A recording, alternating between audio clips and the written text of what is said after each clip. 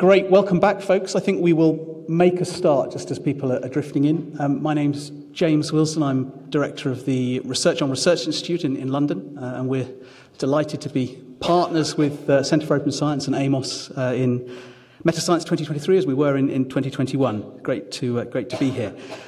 We've got a good lineup of speakers for the next session, and first up, I'm delighted particularly that we've got this initial, slightly longer opening talk from Pierre Azoulay, Professor of Management at MIT Sloan School of Management and a Research Associate at the MBER. And Pierre is going to talk to us on the fascinating title of Who Stands on the Shoulders of Chinese Scientific Giants. Pierre. Okay, all right. Good afternoon, everyone. It's siesta time. It's my job to wake up people. I'm going to do my best.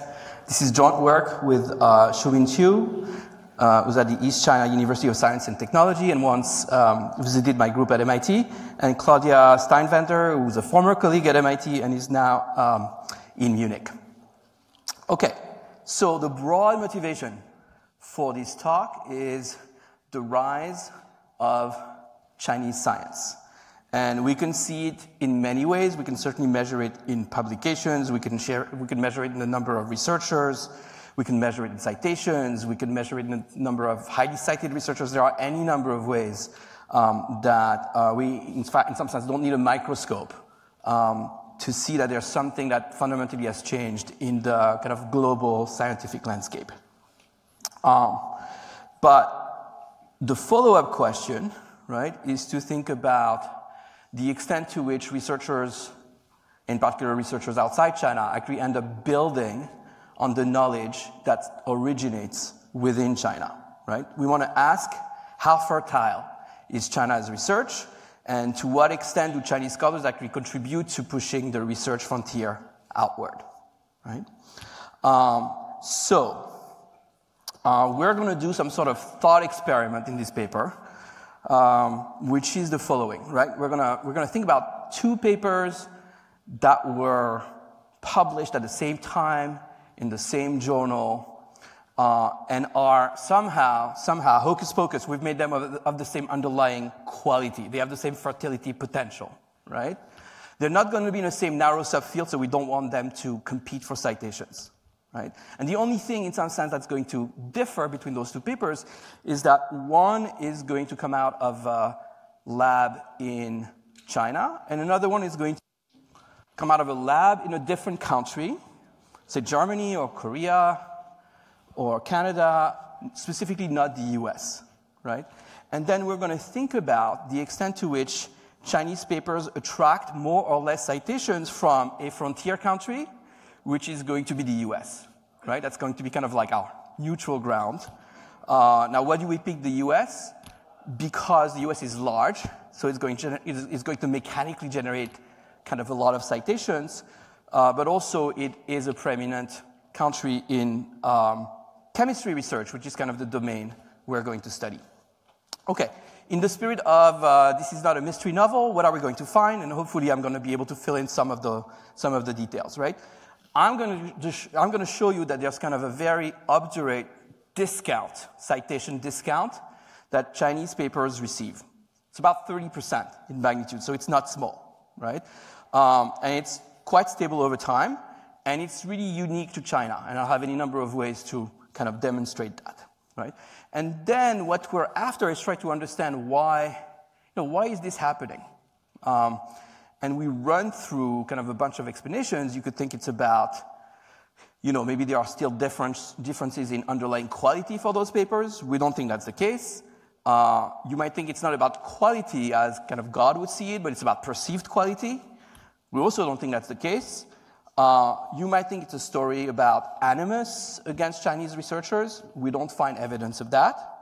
And I think most of our evidence is going to come in a particular mechanism, which is reduced awareness and kind of more shallow networks that kind of limits the access of Chinese researchers to the pool of potential citers in the US. Okay? So this is a very, very brief overview, and now I'm hoping to have a little bit of time at least to give you the details. And I guess I can see how much time I have. Okay. So we're focusing on chemistry, right? Why are we focusing on chemistry? Because this is a domain where China has multiple centuries or even maybe millennia of kind of research tradition, right? And even if you're thinking about science today, chemistry is actually one domain where China is relatively more preeminent. And so roughly the way to think about this is that China is has the second largest share of top researchers and publications in chemistry, right? So we would think that this is a domain where, to the extent that there is catch-up to the frontier, that would be one domain where that has been the case, right? Okay, so here's what we're going to do. We're going to look at very heavy publishers, right? The top 1% of publishers in a set of 31 elite chemistry journals, okay? And so it's the top 1% of researchers according to that metric, so just the number of publications, right? And we're going to eliminate all the US PIs from that list. And that leaves us about 750 researchers from all over the world except the US. Okay? And we're going to get up close and personal with all those scientists. We're going to collect their CVs. We're going to stalk them online, like Google. We want to know everything about them, where they've trained, exactly what they've published, all their kind of employment spells, et cetera, et cetera. We're going to get all their publication, all the citation data. In particular, we're going to parse the citation to understand where those citations come from. Okay? Okay. We are going to create a data set of paired papers, right? So every paper that originates in China, in some sense, is going to be matched on a very long list of observable covariates with a paper that originates somewhere else in the world, right? So once again, same journal, roughly same number of authors, same age for the PI, and importantly, the quality, but notice the scare quote around the word quality, right? Meaning we'd like to have those two papers to have the same kind of underlying potential, right? And so the way we're going to do this is by using citations from the world except the US, right?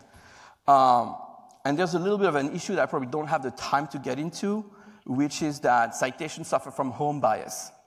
So China is a very, very large country with lots and lots of researchers, so it generates a ton of citations just by virtue of its size, right?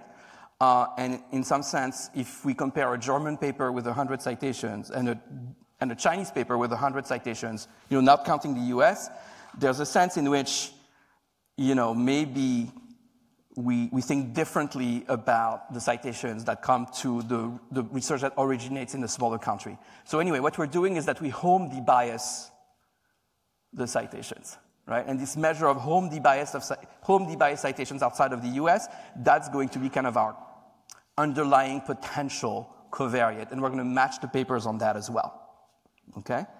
Okay, I'm going to skip that, but because it gets kind of in the nitty-gritty, but it's what we want to model is the probability that a particular citing paper cites this particular paper that's in our sample. And so what we need are also counterfactual citations. Papers that were not cited but could have been cited, right? Where do we get those from? We get those from the PubMed-related citations algorithm, which is something that people use to search the literature that's only based on keywords, right, and text. Okay, and then we run a pretty simple linear probability model, which we saturate with fixed effects. And what we're going to look at, the coefficients of interest are going to be this indicator variable for China and the interaction of the China variable with stuff. And these interactions are going to help us maybe explore some of the mechanisms that might explain the results. Okay? Hopefully I haven't lost you yet. Okay, so this is like the baseline model for our our research in this kind of match data set. This effect roughly corresponds to a discount for the Chinese papers relative to the papers from elsewhere of minus 25%. Right? So that strikes us as kind of large in magnitude. Right? There are kind of like missing citations, if you will. And so we want to explore channels. Right? Could we make this thing go away by controlling for stuff? And you can think about communication. Right? There might be language barriers, for example, that penalizes Chinese researchers more than others. There could be networks of varying depth. Maybe there's clustering in intellectual space across countries. Like maybe Chinese researchers specialize somehow in some subfields of chemistry that are not very popular in the US, and that's why we find what we find. It's possible, right? Maybe it's an issue of reputation. Right? Maybe somehow, for reasons we don't fully understand, research that originates in China is viewed as less reputable, right? And we can think of reasons why that might be. And so our approach is to develop and to measure variables that can capture some of those potential mechanisms, right? And I don't want to go through everything, but the thing that I want to kind of double click on is this issue of network. So we can measure a bunch of things. For example, we can measure the extent to which the investigators in our sample have US training, right? And that turns out to matter quite a bit, right? And then the extent of your network in the US matters quite a bit as well, right? So, for example, if the citing co-author is an investigator's past collaborator, that can undo, in fact, much more than undo the discount that we found. Now, here is the thing that I think is especially interesting, which we were not necessarily expecting, right? So in this design, we kind of make China very special, and then we compare China with kind of stuff that's outside the US and the rest of the world. But if you think about it, this focus on China is entirely arbitrary. What if we made Germany pivotal instead, or Japan? And the point is we can do that, and we have done that. And what this allows us to see is that this discount is really kind of China-specific. There is no Japan discount, right? There's no German discount. In fact, there's a German premium, right? And we can do that at least for the countries that are large enough. Right? Now, we went one step further, and we kind of created a fake China. And what is fake China? It's a country that's composed of all the investigators with Chinese names that are outside mainland China. So we find them all over the world. We find them in Sweden and in Canada and in Singapore and in Taiwan and in Hong Kong. And we kind of agglomerate them into one country in some sense, right? And if this were a country in our sample, that country would be as big as Switzerland or Canada. So it's a pretty big country, right? And then we can make them pivotal and ask, okay, is their research discounted relative to research in other parts of the world, right? And the answer is no, it is not discounting, right? The effect is like approximately zero. Right? So I think that kind of like narrows the range of explanations that are possible. Like in particular, I think it's kind of really hard to think about this discount then as, for example, reflecting animus that citers might have towards Chinese people who are Chinese people, right? There's got to be something else going on. So the other thing I might say is that this effect has been relatively stable over time. Right? You might think that this has gotten worse recently or this has gotten better as China has, in some sense, continued to make stride in research. And the truth is, as far as we can tell, it's been pretty stable since the early 21st century. Let's see, how long do I have? This is not optimal. Oh, I'm out of time. I should stop talking. 7 minutes. What? 7 more minutes. I have 7. So that means I have 2 more minutes. 7. I have 7 more minutes to talk. This is like manna from heaven that I was not counting on. I was like speeding up. This thing is totally unreliable, just to be clear. Okay. All right. Okay. So, right. Okay. So the question is this discount. Can we make it bigger? Can we make it smaller? Right? Is it larger for some researchers and less for others? Once again, we can get at this by interacting our China variable with a bunch of covariates that try to get that can help us try to investigate the mechanisms responsible for the discount, right? So, for example, right, education matters a lot. You know, we think that access to co-authorship networks matter a lot. One thing that might give you access to co-authorship networks and to conferences and to lots of things like that, right? We don't literally have measures for conferences, but like what's a proxy for something like this is actually having done some of your training in the US. So here we're talking about either grad school or postdoc, right? But it's also important to talk about the stuff that we found end up not mattering, right? So I think one thing, for example, that this community has been concerned with is, you know, replicability and scientific misconduct and things of that sort, right?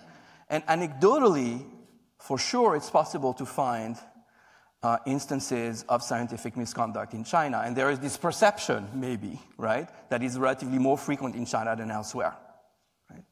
So one thing that we have done is to try to think about it is the case that Chinese researchers operate and publish in fields that are relatively more affected by retractions, right? That might be perceived, right? I'm not talking about the kind of the ground truth behind those perceptions, but that might be perceived as being kind of less reliable, right? And we can measure this thanks to the PubMed-related citations algorithm, where we have kind of a narrow subfield for each paper, and then we can think about, you know, are there lots of retractions in this subfield, or are there not a lot of retractions in this subfield? And does that matter differentially for Chinese researchers versus researchers from other countries, right? And the answer is no, it doesn't seem to matter differentially, right? We also find that co-ethnic US researchers, right? So those are researchers with a Chinese name in the US or researchers with a German name in the US, right? Co-ethnic US researchers seem to discount articles by Chinese investigators relatively less, right? Which I think speaks also to this question of like access to, you know, the networks in some sense that allow research to diffuse. So I think that it's probably not super productive to go through regression tables, but they are available in the paper. There are lots of regression tables, lots of robustness analysis, and you should avail yourself to all of it if you are so inclined. The other thing that I should say is that we also look at patents. We look at citations, right? So chemistry research, that's an area where very often scientists can not only publish but patent as well, and we can look at citations to papers contained in patents, right? And so we do that as well, and we find evidence of a very strong discount of about the same magnitude. So it's true for both citations in papers and citations in patents, right? And the last thing that you might kind of think about is, like, do we care? Like those missing citations, are they important in some sense? Or is like scientific progress going to unfold in exactly the same way if those citations are present versus not? One very limited window into this is to look at whether that discount kind of applies to research that is published in high-impact journals versus maybe journals that are kind of less. I know that in this community it's really hard, it's countercultural to talk about a hierarchy of journals, but you know, we know it exists, right? We know that's how people think. So we're trying to kind of look at journals in different kind of impact tiers in some sense. And what we find is that roughly it's basically the same, right? It seems to cut across. So the missing citations in some sense, they affect, they come from super prominent and elite journals as well as less prominent and less elite journals, right? Which makes you think that, maybe the pace of the direction of science in some sense could be meaningfully affected, right, by this discount, by those missing citations. Okay, so just to conclude, we know that there's been a rapid rise of China in research over the last 2 decades. That's potentially a big pool of scientists that has been added to the global scientific community. But just because you produce a lot of knowledge doesn't mean that others are necessarily going to be able to build on it. So we ask if research in China is as fertile as that of other countries, and it looks like the answer is no, that there's a relative underciting of Chinese science by US scientists, holding quality constant, right, as best as we can, and there are lots of caveats, and if you want to explore more of them, they are in the paper.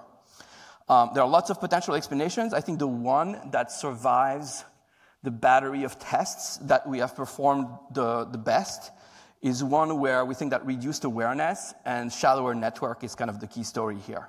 And in particular, because we find that the discount is reduced for returnees from the US and for focused researchers, and eliminated even when you think about citing by co-ethnic PIs.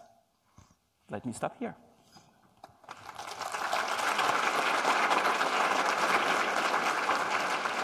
Brilliant, Pierre. Thank you. Spot on time and a fascinating presentation. We've got time, 5 minutes for questions. Yes. Hi. Thank you for the presentation. Very interesting. Speaking to the network or the awareness hypothesis, I don't know if you can observe undergraduate education. So maybe Chinese researchers that do their undergrad in the US, maybe they're more connected, and that might allow you to extrapolate even further and say, okay, researchers, doesn't matter that they're Chinese or not, but foreigners that they did not do the undergrad here, maybe they're as disconnected as your Chinese researchers. No, I think that's so we actually looked at this. I think for this generation of researchers, right, so for researchers that have grown prominent enough to be included in our sample, like basically almost no one did their undergrad degree outside of outside of China, or frankly outside of their home country, right? Like going abroad is like going to grad school. But I think for the next generation, that's definitely something that could be relevant, and that someone else will have to look into. Okay, we'll take one this side. Super fascinating presentation. Dario Farabarelli, Chan Zuckerberg Initiative, but also wearing a separate hat as one of the former co-leads of the Initiative for Open Citations. I'm curious if you've taken into account potential biases or issues related to the indexing of the literature coming from China in databases, how the discoverability of these papers affects citation practices, how the coverage of citation, we know that there's like a vast asymmetries in how like citation data is covered for researchers of different geographies. So I'm curious if that's an element that you've taken into account. Right. So it's possible that there are things we have not taken into account, but our, I think, first order answer to this concern is we're focusing on citations in, I don't want to say US journals, those are international journals, but it's all English, they're all published in English, and they're all they've all been indexed, for a very, very long time. So I guess what you might say is, if we were to include, for example, Chinese journals as well, one might think that the discount would be even heavier. Where I think that this focus on those kind of relatively elite journals, right, 31 journals plus kind of the multidisciplinary journals, kind of implies that we should have pretty consistent and universal coverage of the citation data. Great. We've got time for these last two. Take you next.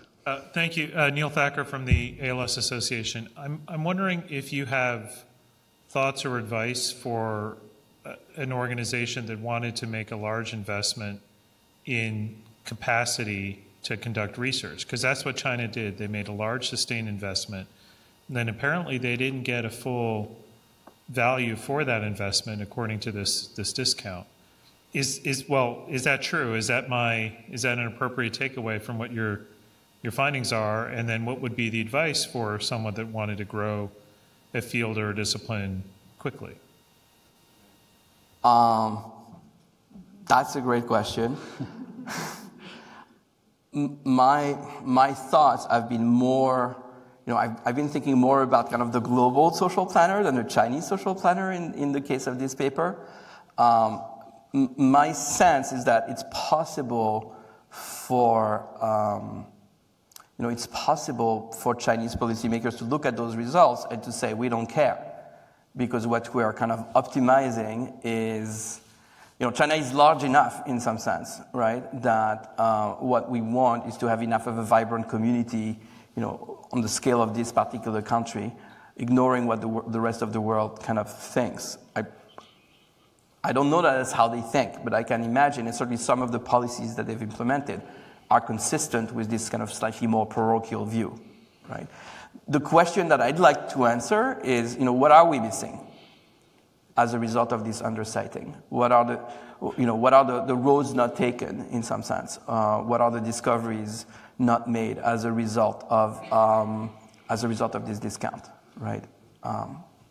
I think that's still left open by the results I presented. Great, and we'll just take one last question here. Thanks. Very much, Wolfgang Kirsen of Michigan State University.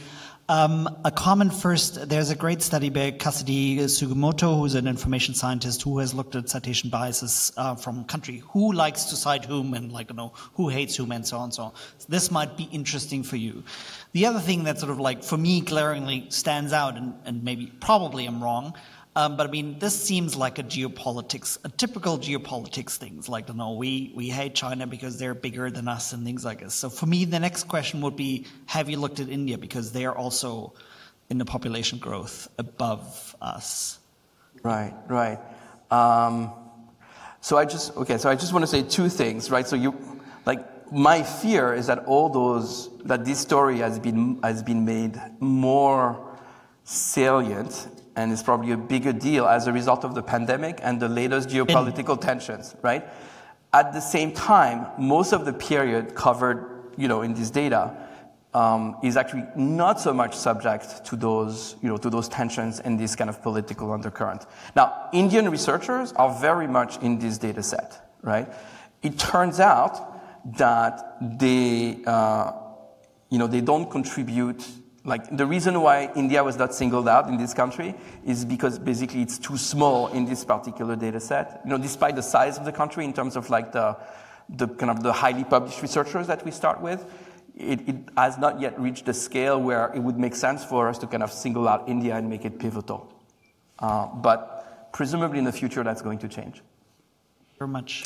Great. Thank you, Pierre, for a great talk to start us off. Thank you. Great.